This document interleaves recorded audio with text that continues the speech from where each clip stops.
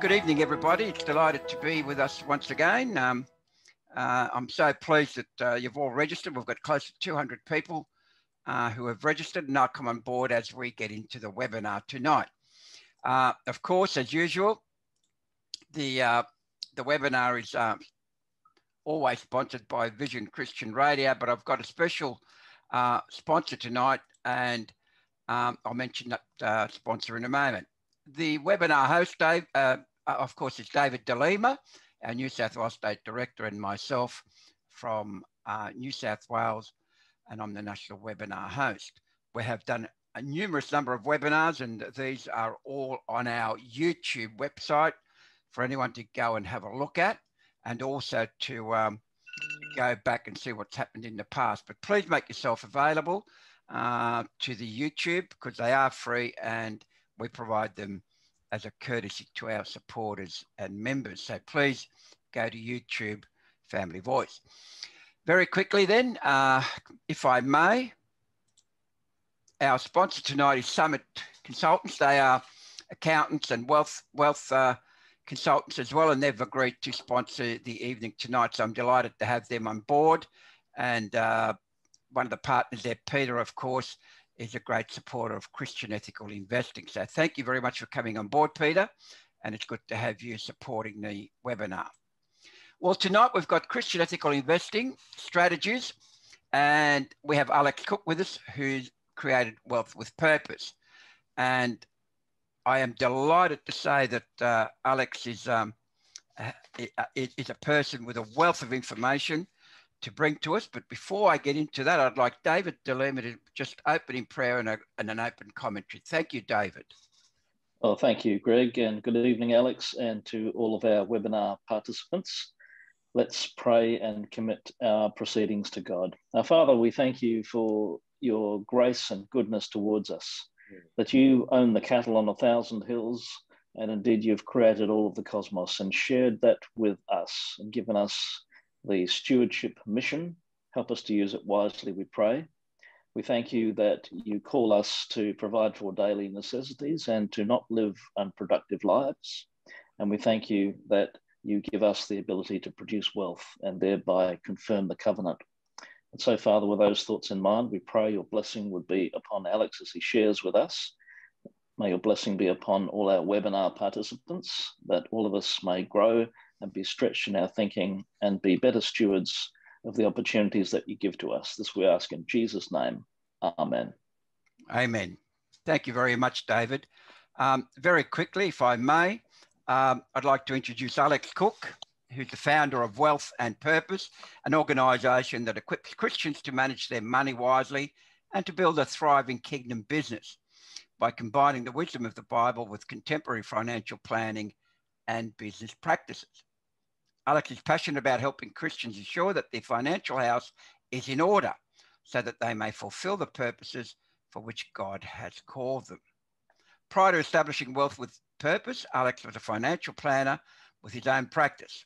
He sold his business in 2013 to follow his calling of training and equipping Christians to use their money for the kingdom purposes, which I think is wonderful.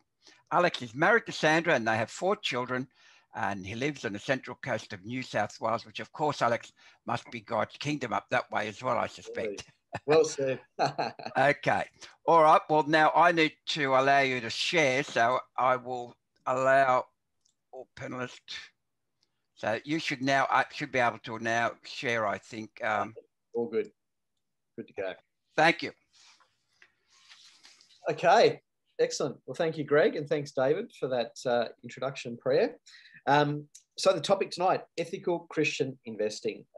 It's a really interesting area, and it's an area that I think you'll find that over the next 10 years evolves and grows significantly. Ethical investing is something that's probably been going in Australia for 10 to 20 years, but it has been a very small sector. But really in the last few years has gathered a lot of interest in amongst the general public. But of course, there's a whole Christian dimension to this as well, which I want to explore tonight, and some of the opportunities that we have. I'll pass on the prayer part because David's kindly done that for us already. Just a disclaimer, because we are going to have quite an extensive Q&A at the end, just important to say that this is for education purposes. A lot of people in these webinars like to ask personal questions. More than happy to answer any questions, but it's more just to say that it's general, what we call general advice. I'm not here to recommend any products or anything like that. So just important to say that at the outset. 2-second background, and Greg's really touched on this already, but Wealth with Purpose is a stewardship ministry. Basically, all we want to do is teach what the Bible says about money and how do you apply it in a really practical way. That's the goal of our ministry, with the intent that ultimately Christians use their money to fund, in my view, eternal kingdom purposes. I'm 45, can't believe how quickly my life is going. And I want to make sure that my time on earth counts, and that the money that God has put in my hands also goes to good use. And hence the name Wealth with Purpose, because there's nothing wrong with wealth per se, but it is about using it for purposeful activities. I did have an old financial planning business. We actually do have a new one. So that's been going for 3 years. We do financial planning and mortgage broking as well. That's something that we started doing again 3 years ago, just because I got so many people asking me, who do you know for financial advice? So we decided to open up another one. Now, what are we going to cover tonight? A couple of things I want to really jump into. First, I want to begin with a biblical mindset to wealth. How should we be thinking about it as believers? Then I want to touch on some biblical investment principles. People are often surprised to discover how much the Bible actually says about money and investing. In fact, there are 2,350 verses on money, wealth, and possessions. So it's a huge topic in Scripture. And also, it's the ultimate heart issue as well. If anything's going to take you away from God, money is one of the things that can well and truly do that. We're going to obviously touch on the key topic, ethical investing. What is that? How does it work? What are the challenges? Because it's not as easy as it may sound. There are easy ways of doing it and more challenging ways. Then I want to talk about impact investing. This is an area that I think is going to have a huge opportunity long-term for Christians. Also, I want to touch on where do you start? So where do you actually get started with this kind of thing? And then there's also resources just to further your learning and so forth. So biblical mindset is what I want to impart first. How should we be thinking about wealth biblically? In fact, I think David, when he was praying, actually prayed this particular verse. I don't know if you realize at the time, it's Deuteronomy 8, verse 18. It says, "You may say to yourself, my power and the strength of my hands have produced this wealth for me. But remember the Lord your God, for it is he who gives you the ability to produce wealth, and so confirms his covenant, which he swore to your ancestors as it is today." Okay, which is exactly what you pray, David. So wealth comes from God. But there's another part to this, of course, is that wealth is for God in the sense that we are to use it for his glory. One of the things when I think you observe Australia today, there's a part in there at the start of verse 18. It says, "Remember the Lord your God." And I think one of the sad things of Australia, as we've gotten more and more prosperous, and in reality, Australia is one of the most prosperous nations on earth. Yes, there's inequality and all sorts of issues, but nonetheless, it's a very prosperous nation. But I think one of the problems as we've become more prosperous is that we've forgotten the Lord. We've forgotten where it all comes from. And that's a real danger for Christians. Money is it should be a tool in our hands for doing good, but it can also be a horrible master too if we allow it to take control of us. And that's why we've always got to remember that it all comes from God. I always say to people, there should be complete humility in the body of Christ, because if you've got a lot of wealth, it was God that gave you the ability in the first place. So very important to start with. Secondly, then I want to touch on one of my favorite parables. This is the parable of the talents, also called the parable of the gold bags, depending on which version of the Bible you read. And it's this fantastic story about the master who goes away. And before he goes away, he gives out bags of gold to his servants to entrust and to do things with, to earn a return. One gets 5, one gets 2, and another gets 1. And interestingly, it says each according to his ability, something that I think we overlook in that passage. But then he expects that they're going to go away and get a return on his money while he's away. And really, this is what I think is the ultimate stewardship passage in the Bible. Basically, God has entrusted each one of us with different amounts. Some of you on this might have very little. Some of you might have a lot. You might have millions and millions to invest. But each of us has been given some, and there's an expectation that we will do something with it, that we will get a return for God. Now, of course, that's not necessarily a financial return. It because of course you could apply this to your personal talents, the skills that God's given you, and of course stewarding the time on earth that you have as well. But obviously I'm looking at it predominantly from a financial perspective. And here's the thing, at the end of the day, Jesus has entrusted us with something, each according to our ability. We have to put it to work. So we've got to actually do something with it. We can't just sit idle with what God has given us. You know, I always say to Christians that money should flow through us. It shouldn't stop with us. It should actually just flow through you. And of course, Jesus wants a return on what he's given us. That is, you have to sow with what he's given you. And there's all sorts of things you can sow into. It doesn't have to be just, you know, a share market investment. It could be sowing into kingdom things with the money that he's given you. Because ultimately we are stewards of his wealth. So a very important, concept to understand. We are stewards. And stewardship, what does the word really mean? You know, on the great website, stewardship.com, offers this definition, and I think it's a really handy way of thinking about it. And that is that stewardship is managing God's blessings. And let's be honest, in Australia, we have a lot of blessings. We're very fortunate. But then we've got to do it in God's ways. Now, that's where the wheels can come off, and that's why talking about ethical investing is so important. We've got to do it God's ways. And then, of course, we've got to do it for God's glory. So at the end of the day, the money is God's. And this is the first issue to understand with the money we have as believers. The ownership actually is God's. You know, Psalm 24 verse 1 says, the earth is the Lord's in all its fullness. And then, David quoted, the cattle on 1,000 hills. So there's all this emphasis in scripture that really what we have is God's, and we are to use it for his glory. So that's what I wanted to start with, just this biblical idea that everything I have is God's. That's the first thing, and that we are called to be stewards. Now what I want to do is jump into some of the principles. So these are the things that we see in scripture that give us indications of how we can invest. So there's 10 principles I want to run through. The first one is really an obvious one. If you're going to invest anything, you've got to save. Okay. Now, a lot of Christians, and I've had in our workshops over the years, people say to me, oh, Alex, should Christians accumulate wealth at all? Shouldn't we just give it all away? You know, like what Jesus said to the rich young ruler who said, I've followed all the commandments all my life. And Jesus said, yes, but you haven't done one thing, sell it all.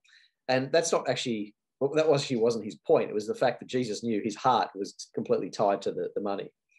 But the first thing you've got to do to have anything to invest, you need to save. And here's a great proverb from Proverbs 6.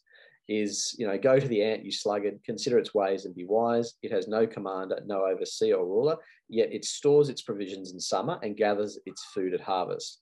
So to me, the issue is saving is done for a purpose. You're saving for something in the future. Saving is about deferring consumption for a later date. So it could be for retirement, could be for kids' education, could be for kingdom activities that you have in mind. But either way, you need to save.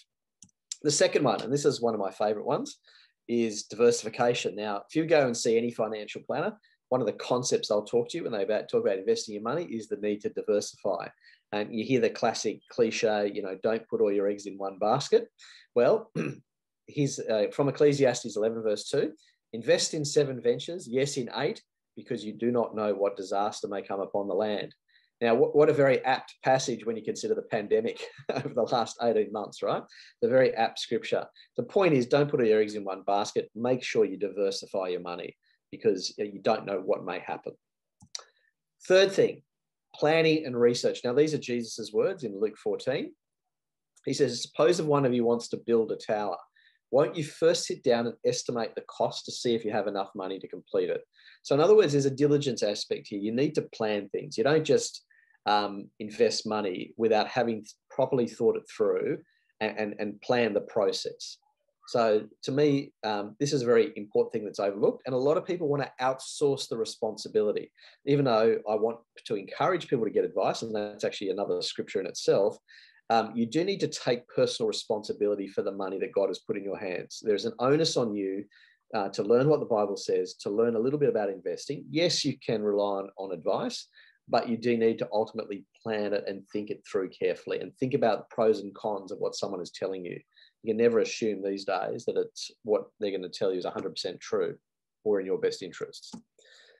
Principle 4, get advice. So once again, from Proverbs, without consultation, plans are frustrated, but with many counselors, they succeed. And notice here the plural, it says many counselors. So whilst you may go and see someone for advice, you might have an accountant, a planner, a lawyer, there's different people you might get advice from.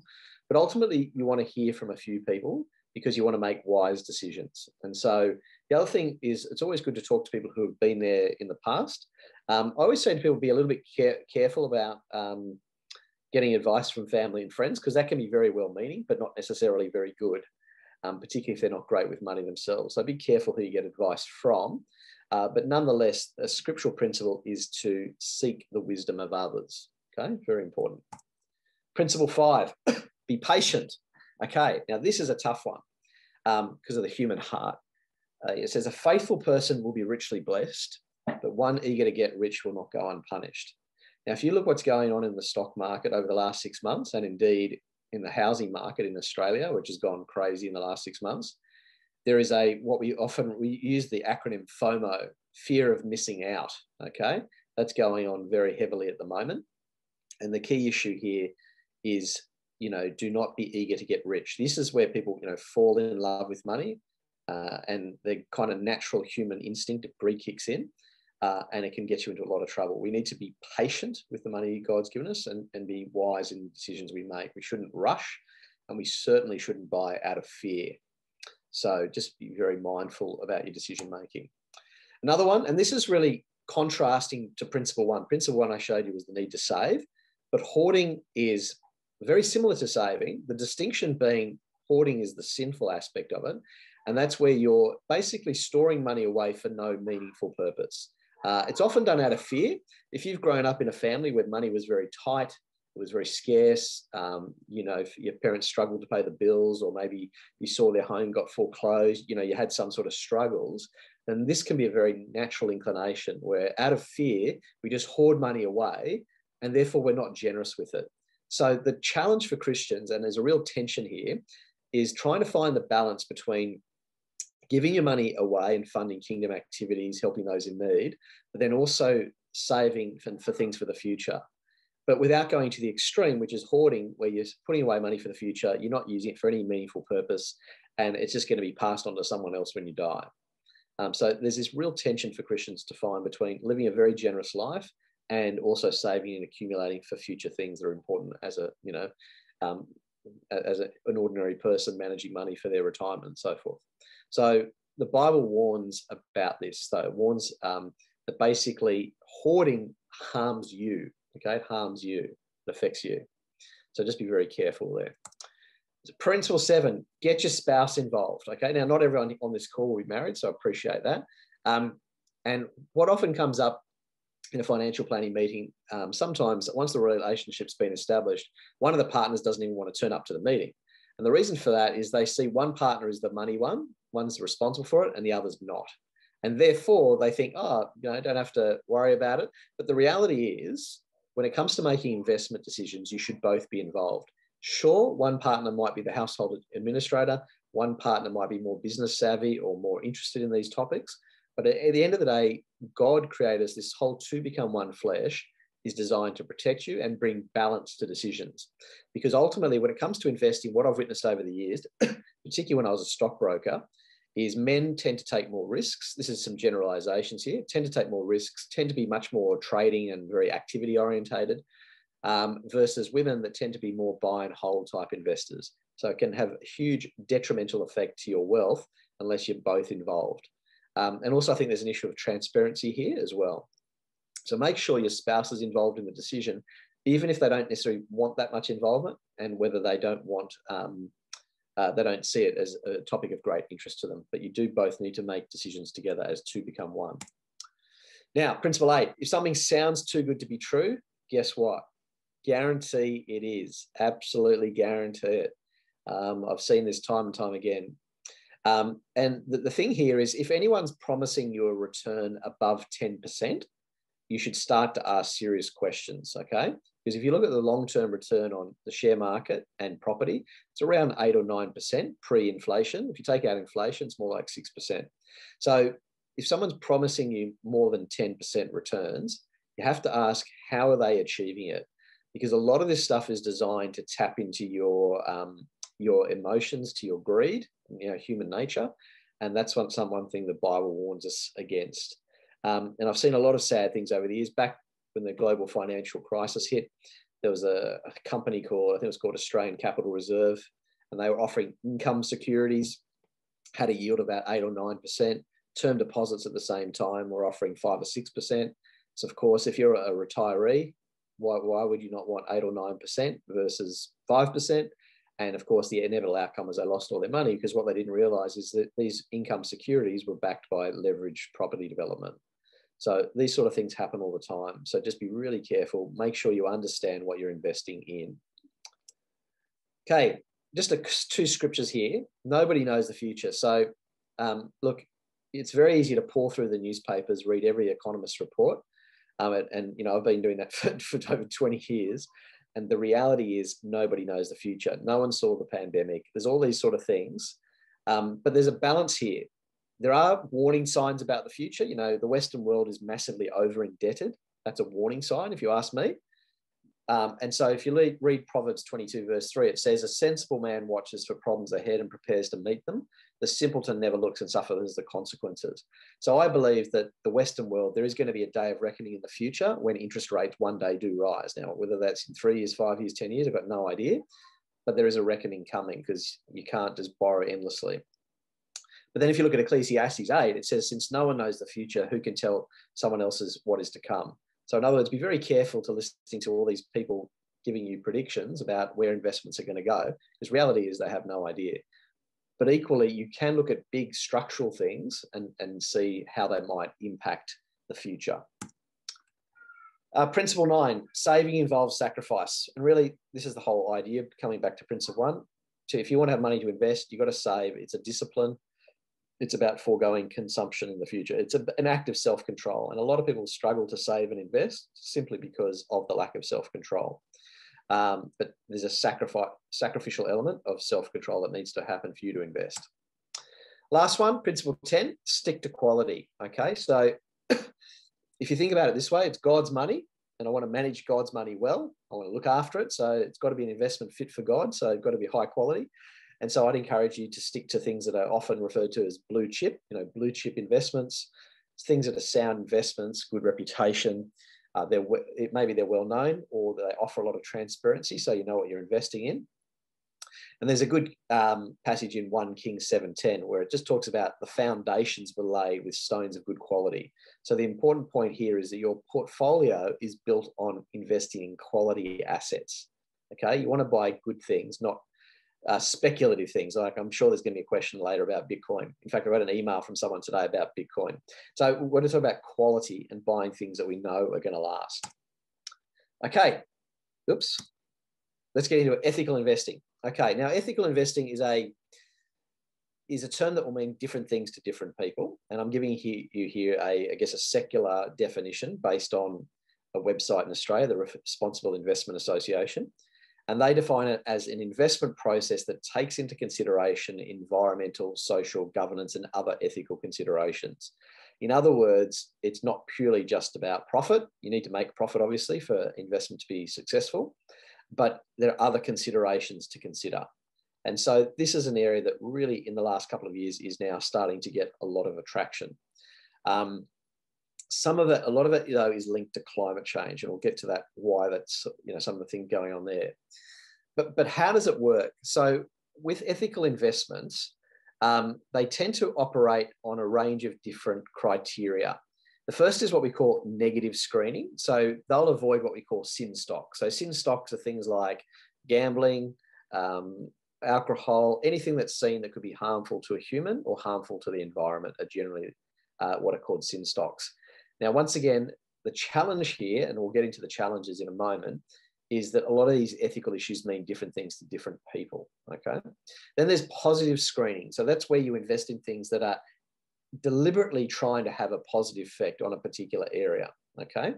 And the big trend, and you're starting to see this discussed daily now in the newspaper, ESG, environmental, social, and governance.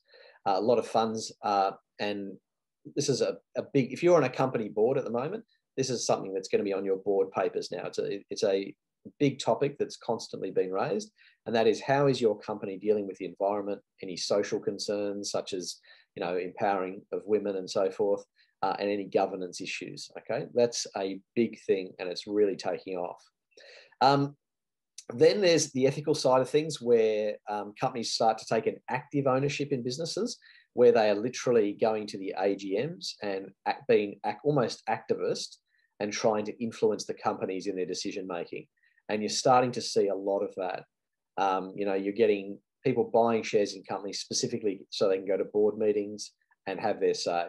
That's getting more and more. And that's becoming a massive issue. If you look at the industry funds in Australia, like Australian Super and some of these really big industry funds that have large amounts of money, they are now becoming much more activist because they own huge amounts of shares. Australian Super's got over $120 billion invested in it. So because of that, they can have enormous influence on companies as a shareholder. And then there's the last area of impact investing. This is the one I want to talk about a bit more in a moment, because that's the one that really excites me. And I think that's the one Christians also should get really excited about, because that's where you can essentially invest and have a positive impact at the same time. And that's where I think there are huge opportunities, particularly for solving poverty whilst at the same time making an investment return. So these are the criteria that ethical investors tend to look at. When you look at the universe of ethical investments, they'll all apply a different approach. So some of them are very environmentally conscious, and others are more focused on other things. And it'll all come down to who the provider is. Now, here's where it gets grey. Now, the problem with ethics is a relative concept. So if I was to pick on Christians for a moment, let's take alcohol. Some Christians, probably a significant number in Australia, drink alcohol, right? They drink wine. So they have no problem buying an alcohol company. Yet others don't drink at all. I've got friends that don't drink any alcohol. And so this whole concept of ethics can be quite relative concept. It means different things to different people. So the challenge for you as a believer is to find investments or funds that align with the ethics or issues that you are concerned by. And that's where it gets more challenging, because you'll find that some of these funds are just going off very secular models. So many funds are ethical by their definition, but they're not necessarily biblical, okay? Now, historically, there haven't been many players, there haven't been many ethical funds. There's big ones out there like Australian Ethical. There is, if you look in Super, there's things like Christian Super, and there's a few others out there. But this is a growing space. It is getting more and more common. And a lot of the big fund managers now are adding ethical funds, and a lot of them are adding what we call sustainable funds. So they're adding into this space. So it's getting more and more common. But here's the challenge for a Christian. When it comes to ethical things, where do you draw the line? Okay. So for example, should a Christian buy Woolworths shares? Now let's pick on Woolies for a moment. Now, most of you, when you think of Woolworths, right? Woolworths is a supermarket. However, it also owns multiple liquor stores. But what a lot of people don't realize is that something like nearly, I think it's $800 to $900 million of their revenue comes from poker machines. They're the largest pokey owner in Australia. There have been talks, I think, about them divesting it, but they're massive pokey owners, right? So the challenge for Christians is, where do you draw the line? Now, if I said to you, let's talk about Australian banks. Now, if you look at the major banks, you could say that their behaviour in many instances has been unethical. We saw that with the Royal Commission. We've seen that with them underpaying staff. We've seen that with all sorts of different things. And in many cases, sponsoring causes that are anti-Christian, okay? If you look at a lot of the legislation that's gone through our parliaments in a few years, many banks have been supporting those. Yet, I'm pretty sure everyone on this webinar would have money sitting in a large Australian bank. So this is the challenge here of ethics. You can see at what point are you as a believer going to draw the line. So to me, you have to be very clear as to what you will and won't accept, what your conscience dictates in here, and also very much, and this is where the uniqueness of the Christian faith kicks in, is your personal relationship with God and where you feel he's leading you, okay? Because I'd be willing to bet that most of you will have your money in super funds that have unethical elements to them, okay? And this is the challenge. It's not that easy to deal with. So these are the sort of things you need to grapple with, and I would argue you need to wrestle with these and be very clear on them. Because the challenge is here, some of the so I think Scripture in itself is very absolute on certain issues. Some things are absolutely crystal clear. Other things, though, have an element of relative nature to it. Many ethical investments, and this is the challenge, are not necessarily easily available to the average person. And of course, it also comes down to the degree of detail that you want to go into in terms of researching, because I'd be willing to say that if you scratch the surface hard enough, you could find some unethical nature to many businesses in some sort. And of course, there's issues around supply chain issues. There's issues around how they treat staff. There's all these sort of things. So the question is, to what degree of detail do you want to go in? Now, the good news is there are sites out there now that are actively researching these things. There's a thing called the Ethical Co-op that actually researches this. So that does some of the work for you, and you can have a look at that. Also, you got to be careful with some of the concepts. So sustainability, a lot of these funds are really more geared around climate change rather than any Christian ethic. So you've got to think very carefully about what you're getting yourself involved in. And if you think about the topic of climate change, that is a very polarizing issue in the Christian world, and people have very strong views. So a lot of ethical investments are very much around that whole climate thing. And so you have to decide very carefully what you actually want to have your money invested in, because you will be potentially having a big influence on companies and so forth long term as this space grows. That's an area I'm happy to unpack in Q&A, but that's a very big issue in terms of what is your money ultimately going to be doing. Then there's the issue around index funds. So many of you would have heard of a concept called index funds. This is, if you think about it on TV at night, you've probably seen them promote what's called the All Ordinaries Index. The All Ordinaries Index is, the top 300 companies in Australia, makes up about 95% of the stock value. Now, in that index, there'll be good companies, bad companies, gambling companies. There'll be all sorts of things in there that are not necessarily Christian. But a lot of people have their money in index funds because they're cheap, they're very diversified, and they're simple. And so very, very common strategy that many advisors use. But in fact, I think Christian Super have actually interestingly just introduced an ethical index. So they take out the sin stocks. But nonetheless, that's a challenge for people who want to have a cheap investment solution. Another option for you is you just buy investments directly. So, for example, you buy direct shares and you just choose to avoid the ones that you think are unethical. You can avoid gaming, you can avoid stocks that you think are harmful to people or the environment and so forth. So you can do directly, and that helps you overcome it. But that does then involve more research and you taking a much more active interest in your money. And not everyone wants to take a very active interest in the day-to-day investing. And of course, then there's managed funds that advisors like myself use. There are lots of very good things about managed funds for investing, but sometimes you don't know what's in there. And this is the issue. You don't know what's in there. And this is, once again, this comes back to the whole conscience issue. And to what degree are you going to deal with the ethical issues here? How much detail do you want to get into? But there is a plethora of growing ethical investments and ethical managed funds. This is a space that is growing very, very quickly. So that's some of the challenges. Now, the last area I wanted to jump onto is impact investing, because I think this is the real opportunity for Christians. To me, and this is, so I've taken this definition off Christian Super's website because I think it's a really good definition.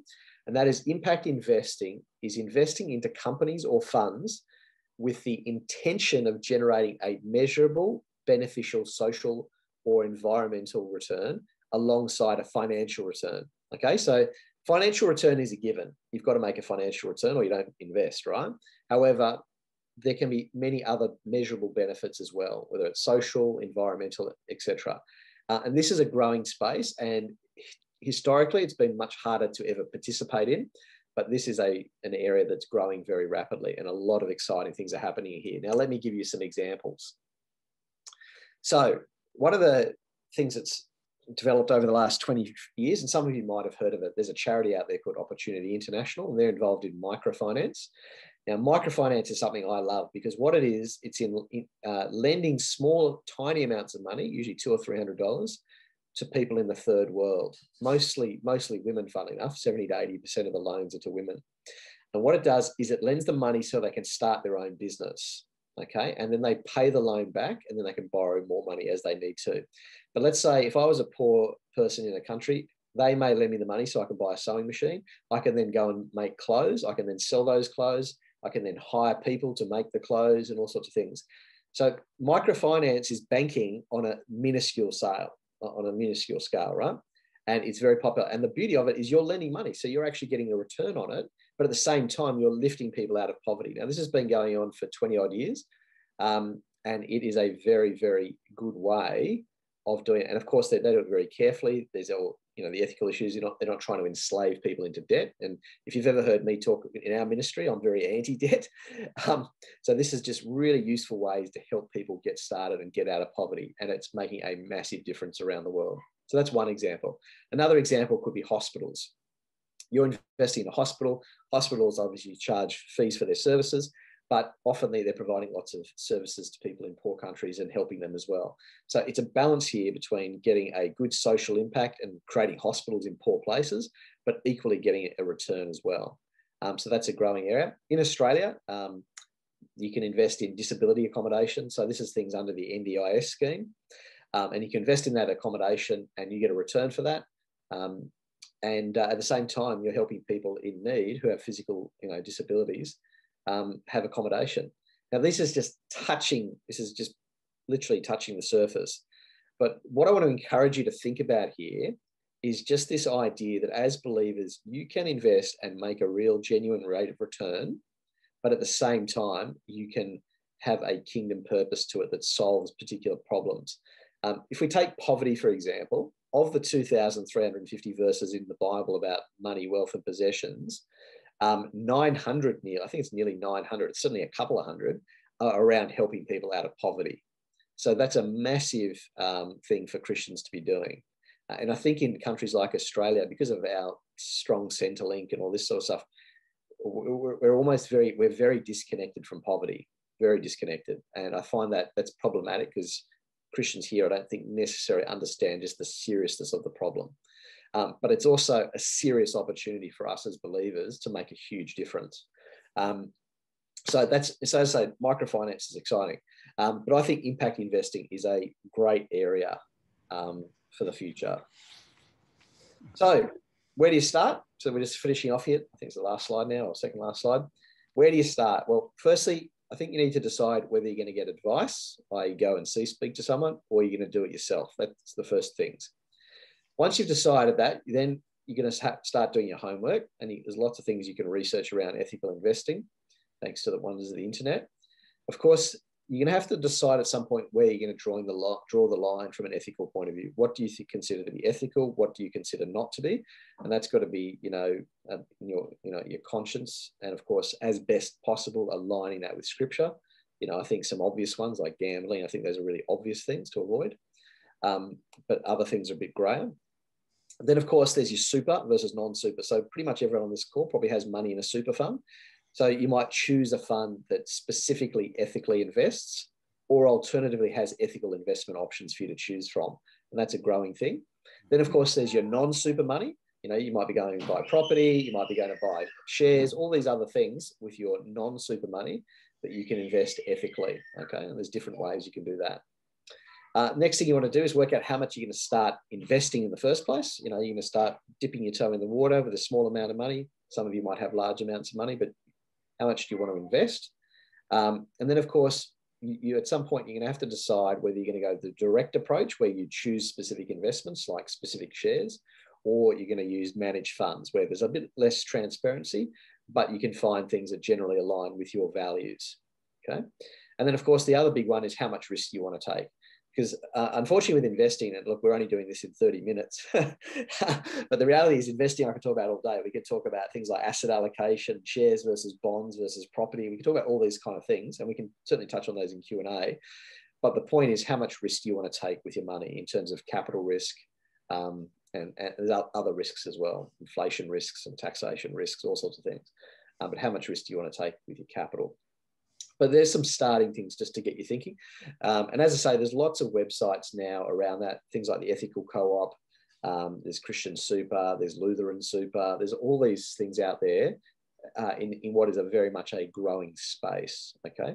And I do think the real option for Christians here is impact investing. I think that's going to get exciting over the next 10 years as those options are intentionally created. Because that's not something that's been easy in the past. Okay. So, just in terms of how we can help you, look, if you go to our website, wealthwithpurpose.com, there's truckloads of free resources there. There's free ebooks. There's a thing called My Toolkit that helps people with budgeting and getting out of debt.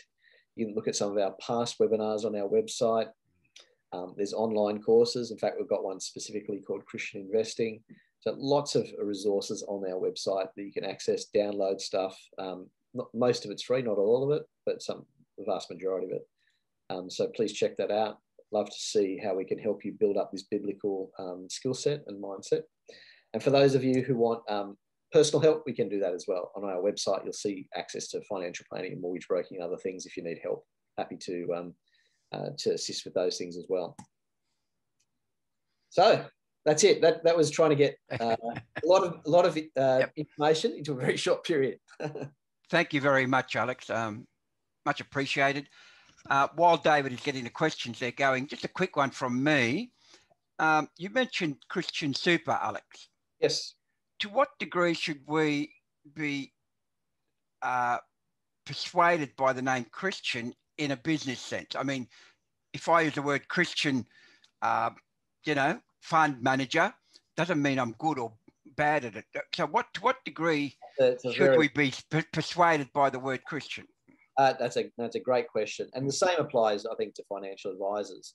I could hang out my shingle and say, I'm a financial planner and I'm also a Christian.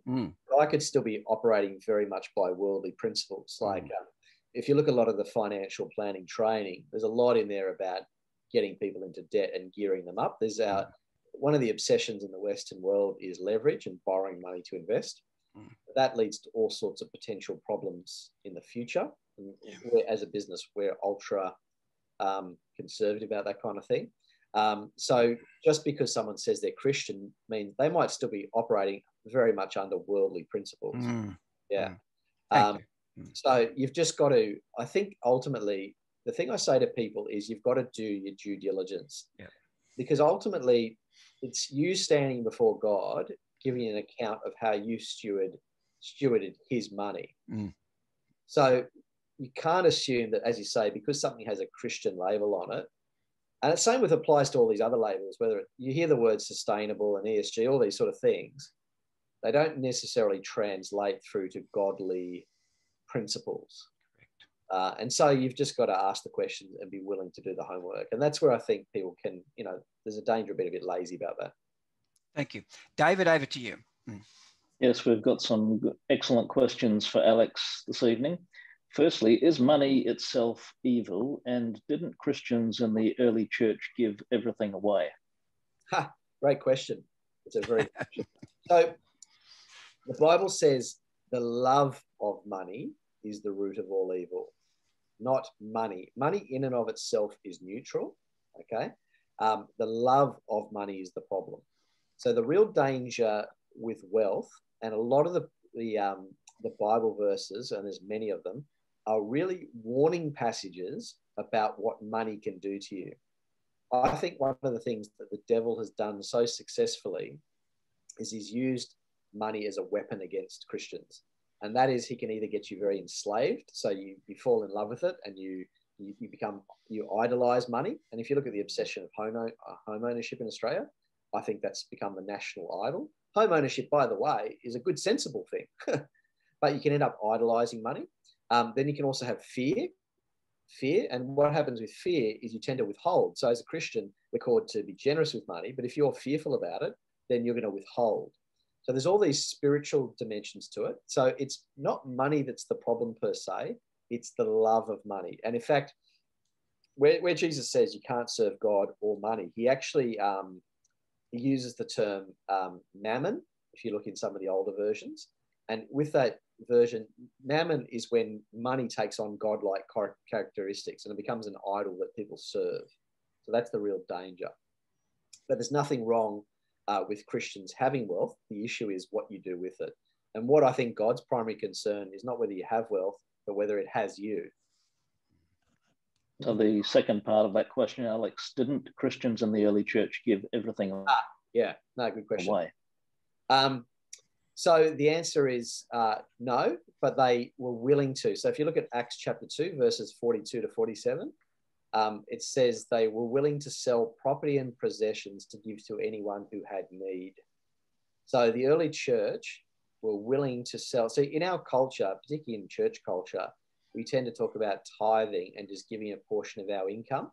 Whereas to me, in a true biblical culture, as back in the early church, and you can read Acts.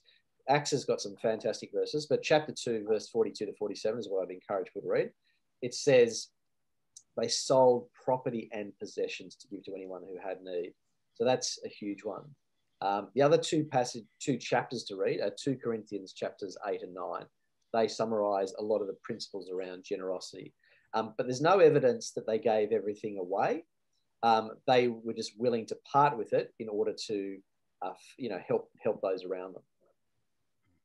Alex, okay, another sorry, question, Alex. Is it true that the rich are getting richer and the poor are getting poorer? Yeah, well, I think it's interesting. I think what we're witnessing, particularly in countries like Australia and America, you're witnessing the decline of the middle class. That's what you're witnessing. In many, it's very diverse across the world. The more countries adopt free, and this will get controversial here in terms of economics, but the more countries adopt free market policies, the more naturally wealthier they become. So what you're witnessing in countries that were historically had a very tight grip around them, the countries that adopt free market principles ultimately start to prosper because what you're enabling is human flourishing. But if you look at what's going on in the West, we're getting, and look, everyone on this call will be in different industries, but I'd be willing to say that almost all of you in your industries are subject to more and more regulation each day. And I think that's representative of a society that as it moves further and further from God, you get more and more regulation. That benefits the rich because they can pay people to do it. And you're starting to see this extreme inequality. The biggest offenders, I believe, of this are the central banks, because what they're doing around the world is they've brought interest rates down to basically zero in many countries. The cash rate in Australia is 0.1%. And that benefits the rich because if you're a rich person, you already own lots of assets. You're watching your assets rise in value. But if you're someone who is trying to get on the ladder, whether it's starting a business or buying your first home, all of those things, they're getting harder and harder because you're having to borrow so much money to get in and to do those things. So to me, my biggest fear in the Western world is the shrinking of the middle class. And you're going to see a lot of massive tension increase as that occurs. And it's largely driven by central bank policy. Thank you, Alex. A quick one while David looks at another one. When I was growing up and I got married, our interest rate was 11% on our home loan. And I was lucky because it was fixed and it went up to 17, 80% under Paul Keating and what have you. There's a question here that's come up, which I'm very interested in, Alex. Is there a correlation between Western debt and interest rates? Oh, absolutely. And it's almost 100. I'd go to say it's almost 100% correlated. If you look at interest rates in 1990, as you say, in Paul Keating, home loan was 17%. Today, because we have a mortgage broking service, I was talking to clients today at borrowing at 1.8%. I mean, you never would have even have dreamt of this 5 years ago, let alone 10 years ago. And so if you look at that, and then if you look at debt, the debt has gone up exactly the same pace. They're almost inverse to each other. Mm-hmm. And of course, the problem now is Australia is the second most indebted households on earth. Mm. Okay. Our debt to income ratio back in 1990 was 60%. So for every dollar earned, 60 cents was borrowed. That's now at 194%. So for every dollar earned, $1.94 is borrowed. And to me, my personal belief is there is a day of reckoning coming. Now, whether that's in 2 years, 5 years, 10 years, I've got no idea. But at some point, interest rates will rise, and that to me will be enslavement. Yep. So much of our ministry, in fact, I had this when I started it in 2013. There was another thing I felt God was saying to me, and one was to attack debt. That was the expression I had: attack debt, because our culture is all around borrowing as much money as you can. There's this view that you need to borrow in order to gain wealth, and that's very, very misleading. It can work wonderfully well, but when it goes in reverse, it's wonderfully bad. It's horribly bad. So, yeah, interest rates are going to be our Achilles heel in the future. Thank you. David. Yes, there's a question, Alex. Are returns from ethical investments as good as the returns from investing in the wider market? That's a good question. Look, there are a number of different researchers out there that suggest that it makes no difference. I've seen some in the last 6 months that say that ethical investing actually leads to better results. But for the most part, over the last 10 years, it's been much of a muchness. So in other words, I think the reality is you taking an ethical approach will not detrimentally affect your money. Because that's a concern people have. They think if I, take that approach, will I end up with a worse result? And the answer is no. The research does not suggest that you'll be worse off by taking an ethical approach. Okay. Now, if someone has some cash on hand, so to speak, should that money be spent paying off the house more quickly or investing in superannuation? It's a great question and possibly the most common question I ever get. It's one of the issues we address in every financial plan. There's no black and white answer, but I'll give you some of the conceptual issues. The general principle is you pay off your debt first, okay? The general principle. And the reason for that is simply that, it's more certain. So let's say I've done a budget and I've got a surplus cash flow. Mm-hmm. With that surplus, I can either, as you say, salary sacrifice and put into super, or I can pay down the home loan. Now, paying down the home loan ultimately creates more certainty because there's no investment risk by paying it down, and the debt is then disappearing and you're not paying interest on the debt. Because you've got to remember that interest is dead money. People always say rent is dead money, but interest on a home loan is dead money as well. So ultimately, general principle is that's the best bet because it's the safest bet. The salary sacrificing, though, has a tax benefit because most of us are paying at least 30 cents in the dollar for our tax, at least, the average Aussie. And therefore, by salary sacrificing super, you're getting a tax benefit. You're reducing your tax to 15%.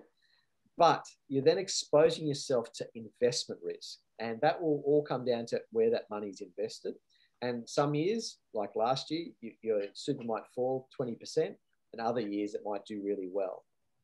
Given the environment we're in, if I was a betting man, I'd be and I'm not a betting man, but if I was, I'd be certainly leaning towards always pay off the mortgage, particularly given that interest rates I would expect are going to spike at some point. Mm-hmm. And also, I think we're heading into what I call a low return world. If you look at the last 40 years, bonds have gone up for 40 years. The shares have been booming for the better part since basically the 1988 or 1987 stock market crash. They've done really well. A few blips along the way, but they've done ultimately extremely well over the last 30 years. And likewise, real estate. And all of these things, I think a lot of them have been aided by cheap money. In other words, cheap central bank money. And I think now that rates are so low, I think going forward, it's going to be harder to make good returns in the future than it has in the last 20 years. That's my view. It's a bit sobering, but I think that's the reality. Another question from or concerning the Bible. Doesn't Scripture teach that we should lend without seeking interest? Good question. Yeah, so it's the concept. You often hear the concept of usury. You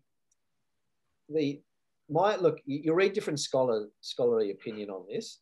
The conclusion that I've personally come to is it is okay to lend people money so long as it's not as extortionate rate. So to me, a bank lending you money at 2% has certain risks attached to it, but nonetheless, I don't see that as an unethical issue per se. If you are doing what they call, you've probably heard of things like payday loans, shark loans, all those things where you are charging very extreme rates of interest, those to me are unethical. And they are often designed to trap people. And so those things, that's where I think interest is sinful. I'm trying to think of the particular passage from the Old Testament. Deuteronomy 23:19. Yeah. Neither lender nor borrower be. Yeah. So, as I say, the main issue from Scripture that I've seen is it's perfectly okay to lend someone money so long as you're not trying to extort them. That to me is the real issue. Another question, should we only pay cash for things, or is it okay to borrow money, and is it okay to use credit cards? Some very good questions in that. So I'm generally very negative on credit cards. I encourage people to use a debit card. One of the reasons why people want to use credit cards is just because of the supposed convenience around online transactions, etc. But the vast majority of banks offer what we call Visa debit cards, and that's where the money is coming out of your actual savings rather than borrowing from a bank. And those accounts, many of them are fee-free. So I am against credit cards because to me, they encourage excessive spending. They're almost addictive. It's like in fact, I was in America a few years ago and the pastor referred to it as plastic crack. It's this sort of addictive substance. And so I always say to people, go the debit card, not the credit card. Because I think you'll avoid yourself so much heartache. Because the interest rate on a credit card sits between 18 to 20%. But what people don't tell you is that if you have debt on your credit card, you're only ever forced to repay about 3% of the balance every month. Now, that means if you only pay 3% per month, it will take you 30 years to repay it. Okay, so the interest rates are huge. So a $4,000 credit card over 30 years, you'll end up spending 15 grand in interest just on a $4,000 debt.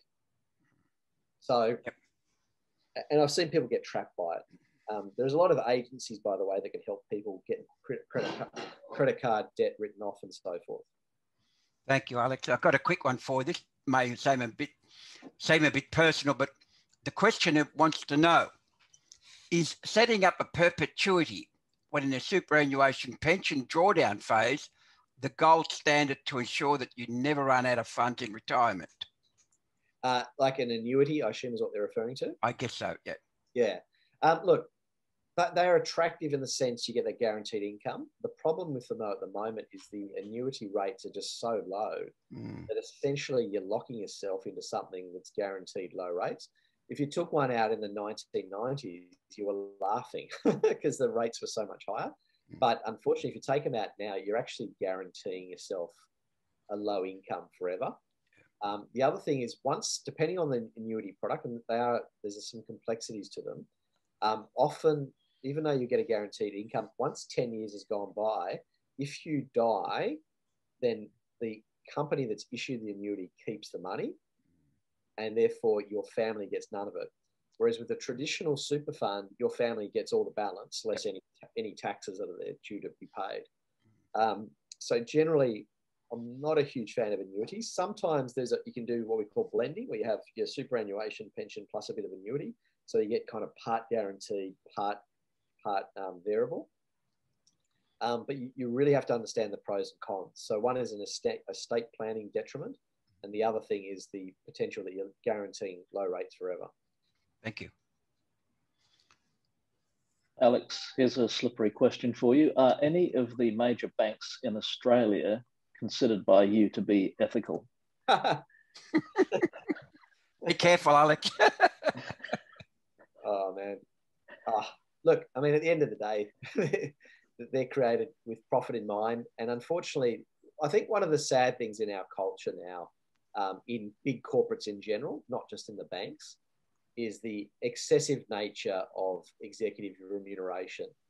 And what it is, it's a merry-go-round where they pay for these external consultants to give them advice on what they should pay.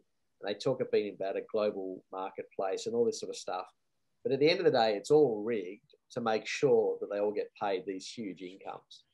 The bigger issue I have with it is a moral one. And that is, if I'm a shareholder in a bank or any stock, is that ultimately, as the shareholder, I'm the one wearing the risk. But the problem now with executive remuneration being what it is, where these guys get paid millions, is they have no risk other than potentially losing their job. Apart from that, they've got no capital risk, but then they get paid these huge salaries. So to me, it's very unevenly weighted towards the executive and less away from the shareholder. And that's where you've got to be careful. In America, it's far more extreme. So there's a concept some of you might have heard of called buybacks. And this is where companies can buy back their own shares. And what's happening in America is executives are borrowing money at 1% or less, buying back their shares. Now, what this does is it makes the company, it reduces the number of shares available, makes the company more profitable per share. So the real profit hasn't changed, but the profit per share has increased, which makes the share price goes up. But what it means is the executives then pay themselves huge bonuses because their profit's gone up. And they haven't actually improved the operations of the business. They've just managed the capital. And so that sort of practice is very rife, especially in the US. And to me, it's the shareholder's the one wearing all the risk, but the executive's the one getting all the benefit. So yeah, you have to be very careful of these things. Thank you, Alex. We're going to run out of time. Yeah, sorry, David. Okay, can we squeeze in one more question? Yeah, go for it. What is crypto? What is cryptocurrency, and is it a good or a bad thing? One of the most common questions I get these days. So cryptocurrency is this new technology called blockchain. And if you're asking me to explain blockchain, good luck. I've got no ability of making it.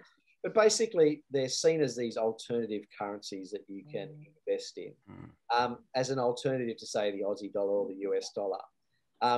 And they're gaining huge popularity, and there are thousands of them out there. The most popular one being Bitcoin. There's a few other really popular ones, but Bitcoin is the most well-known one. I have a number of concerns with them. Firstly, the technology itself is very good, and many of the banks and central banks are exploring this technology, and it's highly probable. And when you look at scripture and prophecies around one world government, one world currency, you can see all of that is well and truly in motion. You can just sort of see it coming true before your very eyes. So I think these technologies are very real and here to stay. The problem I have with cryptocurrencies like Bitcoin is that they're impossible to value. Like, how do you know what a Bitcoin is worth? Now, a lot of people are piling money into them because they think, the central banks are printing all this money and devaluing their currency, therefore I'll buy Bitcoin. But it doesn't really protect you, and it's unbelievably volatile. I mean, Bitcoin, I think it was a week or two ago, fell 20% in a single night. Wow.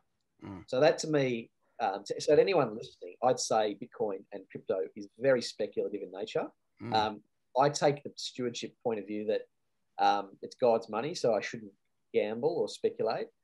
In saying that, I do know plenty of Christians that do own crypto, and all I'd say is that if you go down this path, that it's a very, very small percentage of your assets, i.e. you're not exposing yourself to unnecessary risks. You have to also understand that the government doesn't like competitors.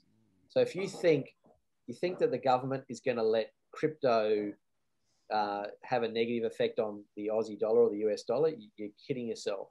The government at the end of the day always wins. They're the ones that write the laws, and they're the ones that have the military. So anyone who thinks that Bitcoin is a way of bypassing the economic system, I think is kidding themselves.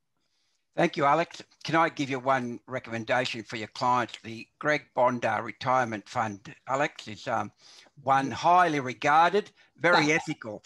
David, over to you for prayers and in conclusion. Thank you, David. I thought you were going to refer to the Greg Bondar Luncheon Foundation in your remarks there, but no, let's now just turn to God once again. Now, Father, we thank you for the excellent teaching and advice we've received tonight, the biblically based wisdom that's been shared. Help us to apply it, we pray. Help us, as the scriptures say, to not be arrogant or to put our hope in wealth, which is so uncertain, but to put our hope in you as you richly provide us with everything for our enjoyment.